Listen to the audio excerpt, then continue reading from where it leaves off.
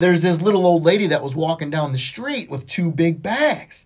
And one of the bags had a hole in it, and there's $20 bills falling out. This cop notices it and says, "Hey, lady, you got some money that's falling out of that bag." And she says, "Oh, my gosh, I'll go back and get it. Thank you." He says, "Hold on a minute.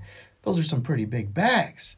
He says, "Did you steal that money?" She says, "Oh, no, sir. You see, I live on a golf course, and I've got a fence up, and in the fence there's a little hole in there that these golfers sometimes come by and pee all over my flowers, and it kills them. So I got smart. I sit there now, and I wait for them to put their thing through there, and I grab a hold of it with some big hedge clippers, and I said, 'Pay me $20 or I'm cutting it off.'" He smiled and says, "Okay. Well, good luck with that money. Hey, what's in the other bag?" And she says, "Not everybody pays."